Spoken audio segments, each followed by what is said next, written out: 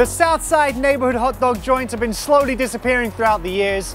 So when 30 of you guys on Facebook said we had to get to Morgan Park to check out Joey's Red Hots, we thought it was the perfect opportunity to go a little old school. Check 1, 2, 2. You're not nervous, are you? Am I nervous? Yeah. No. I mean, if we f up, we'll just redo it. So many good classic Chicago hot dog stands have disappeared over the years, and you're kind of at the forefront of reviving that kind of revolution again. Our slogan is just like the old neighborhood. Your favorite hot dog stand when you were a kid.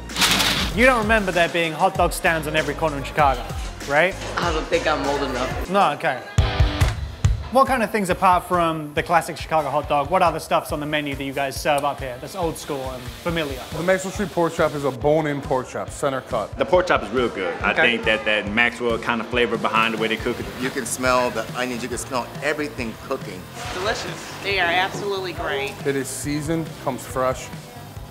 Oh, it's up again. He's telling me he's not nervous, but I tell you what, look at this lot right behind here. We got everyone making fun of us behind us. We'll cut that out, don't worry. Cut it out. And then when you order it, it goes on a fresh rosin bun with mustard, grilled onions, and sport peppers. You can't get any more Chicago than that. And you can't forget, it comes with free French fries. I like free French fries. Who doesn't? Your business partner's here? Yeah, He's Nick. gonna be my guy in the kitchen. $2.94 Euro cheese fries. Anthony's passed me off to Nick. Yes. We have a lot of onions here. You need onions for pork chops. Okay. As we cook the pork chops, we slide them into the onions. Old school way. Do you want to do me a favor as well? Yeah, sure. Do you want to get me a box of tissues for when I start crying? Thick, thick, thick, thick, thick. Thin, thin. How many onions do we need to cook for a day's preparation? We need 800. 800 pounds? Yes. How about 4 onions, and maybe you guys can get the rest of them done and we'll go to the grill. Sounds good. So our onions, our tear game, our crying game is finally done. Yes. That was brutal, by the way. Jesus. I miss my teddy bear. Squirt a little oil in there. Hang on, sir, it's my signature. I call it the whale. Line them up real nice. Yep. You want to put them right inside. Hang on. Ashes to ashes, funk to funky.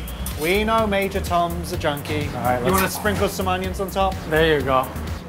Oh, yeah. Little smiley face on there. Couple of sport peppers? There you go. Oh, my good God. That's a sandwich. Why don't you make yourself one? I'm in. You're in? You ain't in. I'm out.